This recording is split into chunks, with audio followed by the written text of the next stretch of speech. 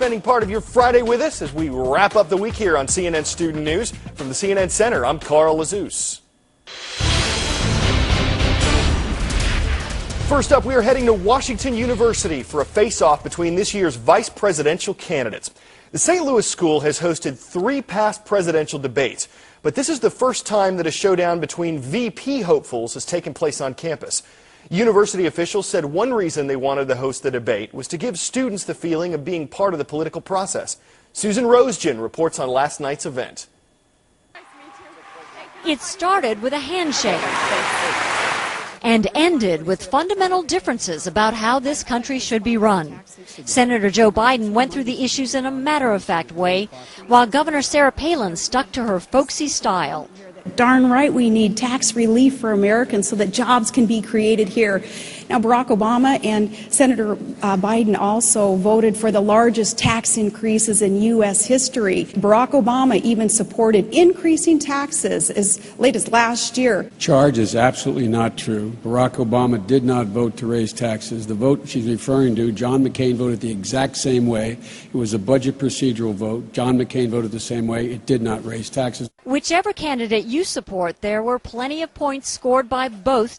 The true win will not be known until November. I talked to at least a dozen people as they were leaving the debate. They all said they enjoyed it, but not one said it changed his or her mind about which candidate they support. For CNN Student News, I'm Susan Rosegen. Today's shout-out goes out to Miss Burns' social studies class at St. Teresa Catholic School in Evansville, Indiana. Which one of these former vice presidents was born in Missouri? If you think you know it, shout it out. Is it Dan Quayle, Harry Truman, Millard Fillmore, or Al Gore? You've got 3 seconds. Go!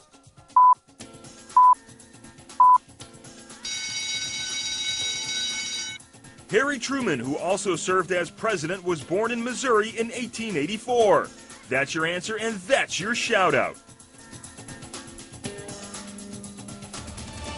Neither Senator Biden nor Governor Palin hail from Missouri, but soon one of them will be elected vice president. You've heard about their debate. Now use our learning activity to research the views and backgrounds of these VP candidates. It's all waiting for you at cnnstudentnews.com. Next up, the financial bailout is in the House of Representatives. You guys know that the Senate voted on this issue Wednesday night. Now it's time for round 2 with the representatives. The House rejected the original proposal on Monday, but one congressional leader says this version has a better chance to pass. Nicole Collins has the latest from Capitol Hill. The amendment is agreed to. With a 74-25 vote, the Senate passes its version of a $700 billion financial rescue plan. It was a measure for Main Street, not for Wall Street. We work together for the good of the country. But it's unclear if the House will come to an agreement because of new provisions in the bill, like an increase in the FDIC insurance cap from $100,000 to $250,000, and tax breaks for individuals and businesses. $110 billion worth added to appeal to Republicans, but that could actually turn Democrats off. Frankly, an awful lot of people are going to look at this bill, not be pleased with what the Senate has done. President Bush says the bill has provisions members of both parties can support. He also said the American people expect the House to pass the bill this week so he can sign it. This issue has gone way beyond New York and Wall Street. This is an issue that's affecting hard-working people. They're worried about their savings. They're worried about their jobs. They're worried about their houses. They're worried about their small businesses. And the House of Representatives must listen to these voices and get this bill passed. The House is expected to vote on Friday, but only if they are certain they have the votes they need to pass this legislation. On Capitol Hill, Nicole Collins for CNN Student News. We've been watching a mystery unravel in the disappearance of Steve Fawcett. Yesterday, we told you about the recovery of several ID cards that had Fawcett's name on them. Authorities now say they've found something much more significant: the wreckage of the plane that the millionaire adventurer was flying when he disappeared last year. Dan Simon has the details on the new discoveries. The crash site is about 12 miles away from where I am standing. There are about 60 crews up there. This is a mystery that had been going on for well over a year. What happened to Steve Fawcett? What happened to his airplane. What we now know what happened as a result of a lone hiker finding 3 pieces of identification that had Steve Fawcett's name on them. There was also $1,000 in cash. Well, that discovery led a new search, and authorities found Steve Fawcett's plane. And looking at that wreckage, they say there is no chance anyone could have survived. That information is indicative of a high-impact crash, which appears to be consistent with a non-survivable accident. The NTSB, the National Transportation Safety Board, is now on the scene investigating what caused this crash to take place. Right now they're taking pictures of the crash site, trying to preserve it, the beginnings of what could be a very lengthy investigation. Hopefully someday they'll figure out what caused this plane to go down. I'm Dan Simon reporting from Mammoth Lakes, California.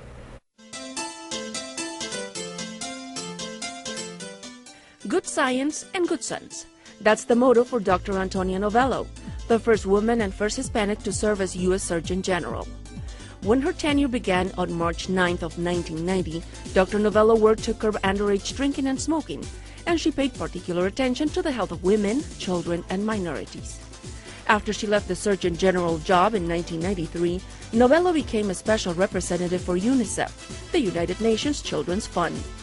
And in 1999, Dr. Novello was appointed New York State's Health Commissioner. Celebrating the life and achievements of Dr. Antonia Novello this Hispanic Heritage Month. Okay, switching gears here. Imagine having the same teacher every day for every class, every year. That might be tough on some teachers too, and that's what's going on at a school in Iran. Of course, it helps when you can count the total number of students on one hand. Asiye Namdar visits what could be the smallest school on the planet. 4 young students and 1 very dedicated teacher. This is perhaps the world's smallest school in the southern Iranian town of Kalu on the Persian Gulf. Population 34. In fact, it's so small you can't even find it on Google Map. It's 70 miles from Bushehr, where Russia is helping Iran build a nuclear power plant. But in this fishing village, no one is talking about Iran's standoff with the West. Chances are, no one cares.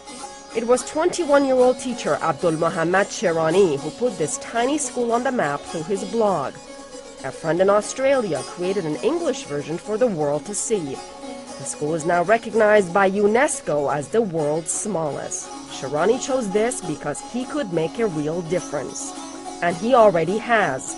Meet Hamideh, Parisa, Mehdi, and Hossein. Their faces filled with hope and big dreams for the future. Life in Iran can also be filled with fear and uncertainty. When a package arrived from the U.S., 10-year-old Hossein was terrified. He thought it was a bomb. There were chocolates. The gift gave Sherani the chance to talk to the kids about the world. He told them governments are different from people. Because of worldwide publicity, the classroom now has all the basics. The broken desks have been replaced by 4 new ones. There's even a computer donated by the local Ministry of Education. When he was asked about his dreams for the future a few years ago, Sherani said he wanted to be a teacher in a far-flung village. Looks like he's living the dream. Asiye Namdar, CNN, Atlanta. Okay, before we go, how do you know you are like this super awesome mega celebrity? Well, when your likeness is carved into a corn maze, it's a pretty good indication. Muhammad Ali won Olympic medals, boxing titles, even had a movie made about his life. But having a field fashioned into your face is still kind of cool, especially when it backs up your boxing boasts. The former champ famously referred to himself as the greatest of all time. These crops are crafted to concur. It's an amazing image that makes for one corny ending. I wonder how many of y'all saw that coming. Anyway, we hope to see you again on Monday. For CNN Student News, I'm Carl Lazar.